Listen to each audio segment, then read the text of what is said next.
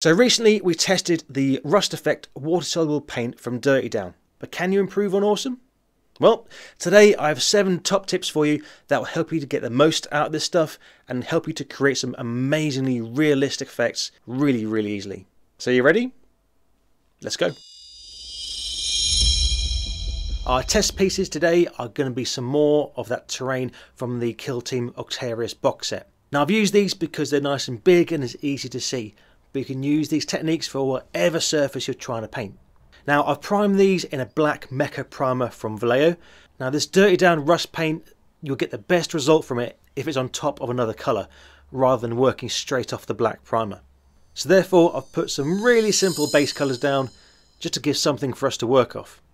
So when you're working with this rust paint from Dirty Down, make sure the bottle is warm as well as the surface you're going to put it on.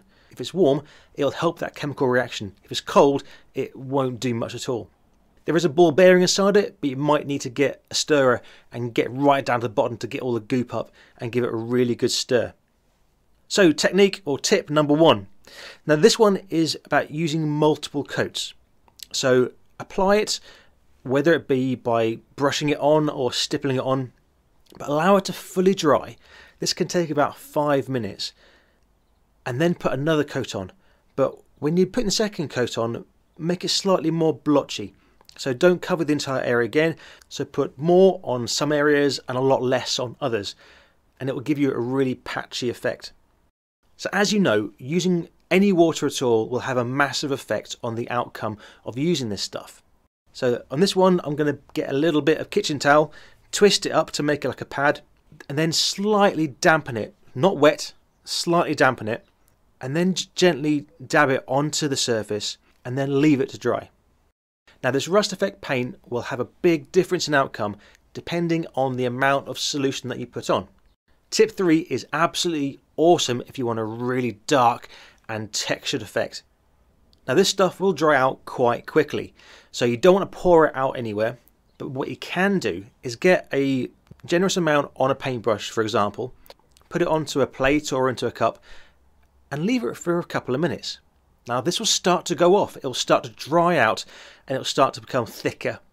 Now the thicker it is, the darker effect you're going to get. So if you leave it for a little while and then apply it, you are condensing that colour, condensing that pigment into a really nice textured amount, which you then apply to the model. Okay, tip 4 is similar to what we did before with the kitchen towel, but you're using the kitchen towel dry. You pour it onto a dry cloth or tissue and then dab it onto the surface. This will give it a nice textured and mottly effect, but then make sure you let it completely dry. Tip number 5, this is ideal for larger surfaces. You'll see why in a minute. Now first of all, brush on the Dirty Down rust effect paint to where you want it to be, and then what you do is you want to randomly flick some water onto it. Now you could use an old toothbrush, for example, or as I am here, using the tip of a paintbrush. All you're doing is dipping it in the water and using the brush to flick that paint onto the surface you applied with the Dirty Down paint. Now tip number 6, I have not seen this method used in this way by anybody else.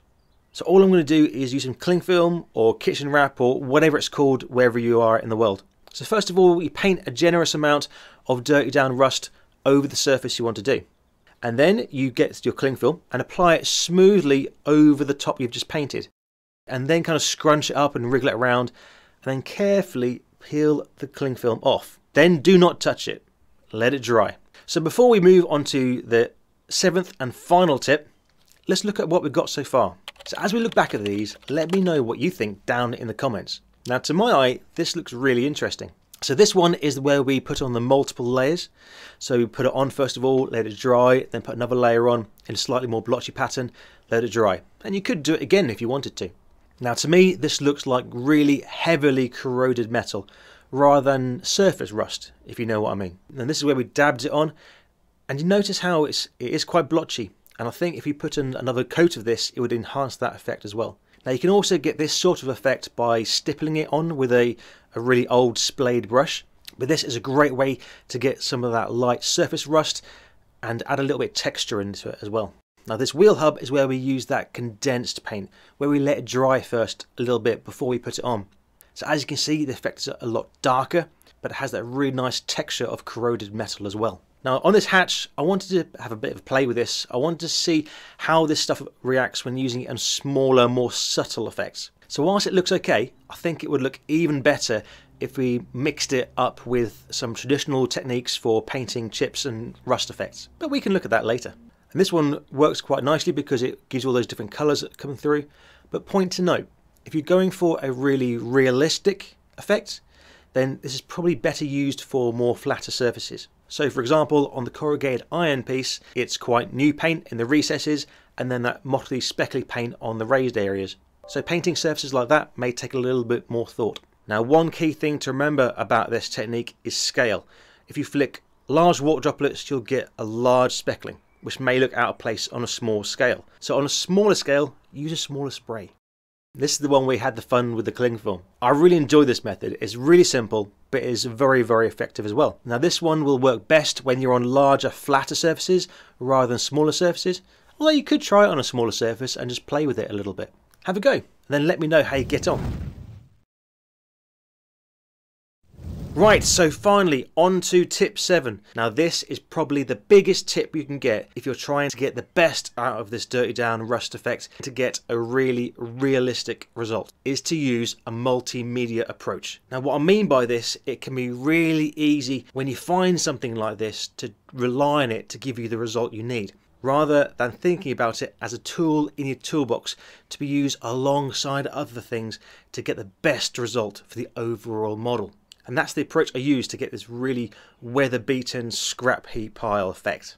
Now I've used about 4 or 5 other techniques and bits of kit to get this effect. So if you want to learn more about the techniques and the bits of kit that you can use in your toolbox to get these effects, after hitting the like button for this video, you've got to check out this video right here.